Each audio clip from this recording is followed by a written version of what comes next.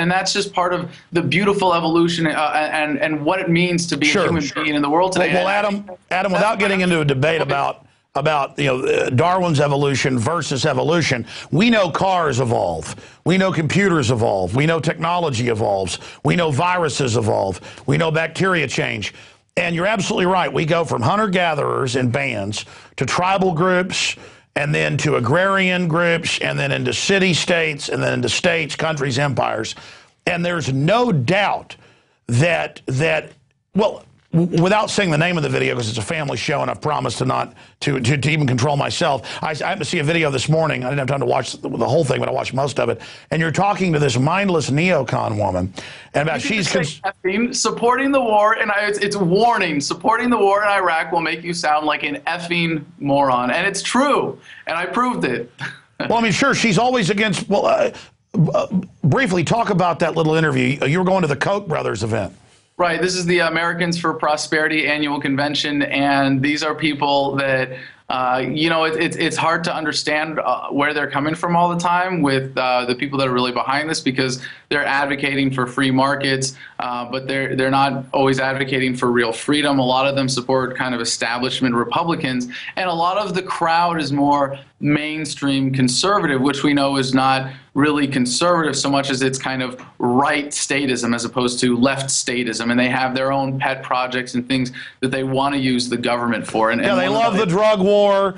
I mean, but how can even these mainline right-wingers like Mitt Romney, for open borders, abortion, gun control, carbon taxes, wrote Obamacare, and I'll tell them this, they go, I don't want to hear that. I mean, these people really are a joke. I mean, they're as dumb as the Obama supporters. I mean, if they say they're mainline Republicanism, but they don't even follow that.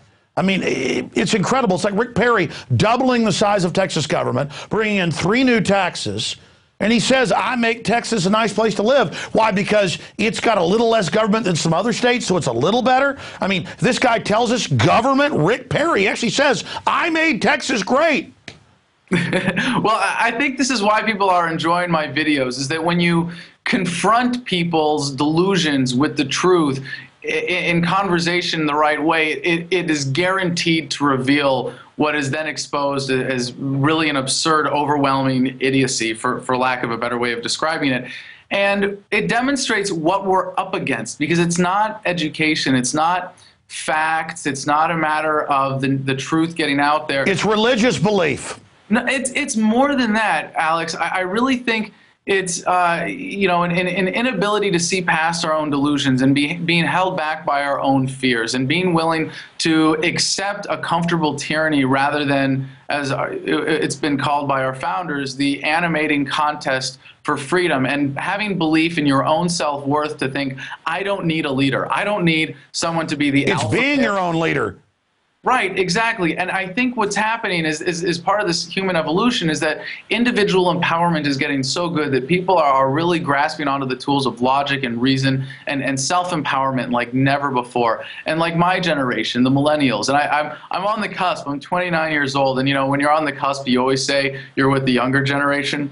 But the millennials, those of us who grew up with the internet, and I know you think the same way, but you're a little bit older, and not everybody, as you know, who's older is able to adapt to this new form of information war, this new way of looking at the world through the internet, taking advantage of the tools that are available to us. But my generation, almost all of us have it hardwired in a certain way. You can lie to us, but you can't get away with it for very long. And when we have the truth button right there, one click away, we can go to INFOWARS.com. You can use the Google. It's all right there. It's very, very difficult to hide the truth these days. Well, you're right. It's a giant divide where there's so many old folks who are already awake, so they're already on board with us. But I notice we don't get a lot of new old people. I mean, 60 and above, because they still are watching TV. They've got a computer to go, check stock prices or, and children. Yeah, see emails of the grandkids or see jokes, that their kids send them. But they are not checking things. They're not, and they still don't know who Ron Paul is, some of them. It's like because the media has tried to ignore him. But going back, just to quantify, I wasn't criticizing people having religious beliefs. I'm saying politically it's almost like a dogmatic Oh yeah. Oh yeah. No, the attachment to the religion of statism is the same as the attachment to Yeah. any religion. And I have great respect for people of personal faith and great disdain for people who feel like they need an organized religion to relate to God. Exactly. Organized religion is the problem. But I mean, just quantifying my thought here, I went to our family ranch this weekend, and they've got a deer camp down there. We lease it to some deer hunters. And I'm over there, and they all knew who I was. So, I mean, that's the problem now. I can't even just, you know, they're like, when we leased this, we didn't know it was Alex Jones. And I'm going, yeah. And I like some of your show, but is 9/11 really an inside job? And the guy looked at me and he said, are you a Christian? And I said, yeah, I'm a Christian. He goes, well, so am I, but there's a lot of holes in that. And he goes, I choose to believe it's not an inside job. And by the way, these guys were all engineers. They were all real smart, and it was profound. I said, you choose. And he goes, yep. And this was a smart guy. He literally did a crime stop like 1984 and said, I choose not to believe this. I said, well, what about the passports coming out of the plane to the ground, being found that day? I mean, do you really believe they came out of the fireball, got found in all the dust? And he said, yep. And he looked right at me and just winked. He cannot deal with it. He loves, and in a way, it's almost like men who stay with women or women who stay with men that beat them. I mean, it's almost like they're committed and they're gonna take it. Yeah, this is part of the empowerment, though, that is occurring right now. People who understand that they have the truth button, that they can question everything and seek answers, and it's not futile. It's not something that makes your life harder. It's something that makes you more empowered. They are coming onto this new understanding, this new paradigm of self-empowerment, of self-awareness, and of realizing that you can be the alpha in your own life. You do not need a leader. You do not need anyone to tell you how to live your life or run your life. And we as a species don't need people to lead us by force. We don't need to bully people to go along with the common will anymore. We have the tools to organize society. There are no excuses anymore. None of the things that our parents' generation were convinced we needed government for will we tolerate systems of violence supporting in the future. We're going to find all the ways to make all of those systems superfluous. That's the promise of our generation. And the internet gives us the perfect tool to be able to do it, and the way to show that there is no excuse that we need to turn to Adam, I agree with you, but that leads us to this point. The system knows this awakening's happening. It's throwing everything it's got into the mix right now to block this awakening from happening. Because if you look to the founding fathers, that's not 235 years old. That's 235 years new. It was the greatest advancement in the Renaissance, in the awakening, in the Enlightenment. The globalists are trying to bring us back to 5,000 years ago, or 5,000 BC, or 10,000 BC, in an attempt to cement their control. And I don't see that paradigm working. But look at the founders. It was all about how many languages you could speak. It was all about your intelligence, being an inventor. It was about your mind and being goal-oriented and building up society, and people being loved instead of being attacked, or you're producing too much, we're now going to steal from you. It is the lowest common denominator versus the Enlightenment. So I want to give you a couple minutes to expound on that, and then in closing, because we're about to go to break and come back with one of your colleagues who's fighting, and of course you covered this, Liz, who's dealing with the milk police. But speak to where you see this awakening going.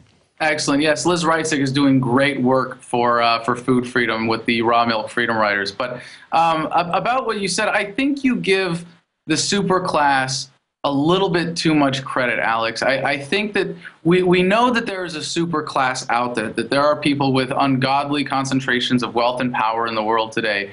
And I don't think they're really as coordinated as you give them credit for. I think there's a lot of competition within that group. I think there's a lot of disagreement. There are some rival factions. And I know you know this, and you know far more about the details of what they do than I do, and I certainly concede to your awareness of the facts. But I really think that there will always be a superclass to the extent that humanity tolerates its own exploitation.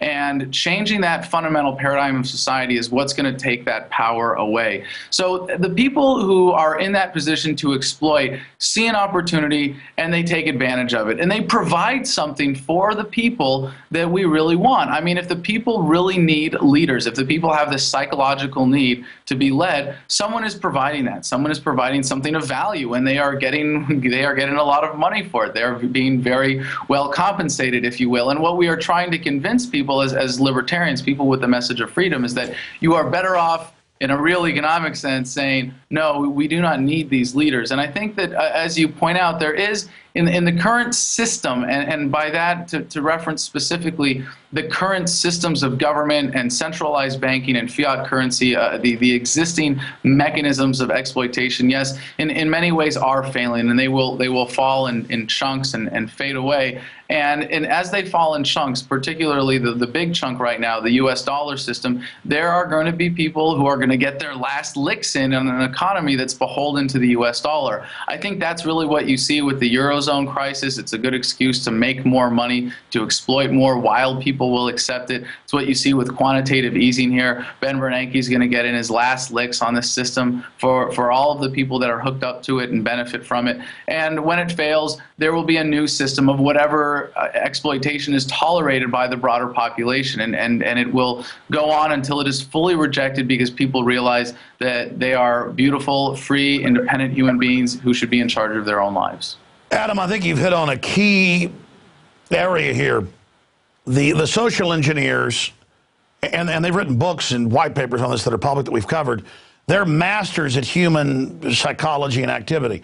So they create exploitive systems that are outside the free market, that are cheating, that use force by ganging up against the individual or smaller groups, smaller countries, and then they rationalize what they're doing. But then inside the countries, they then exploit the underclass and then have them wage war against the middle class, saying it's wrong that somebody's got more than you. As you said, there's always going to be a superclass.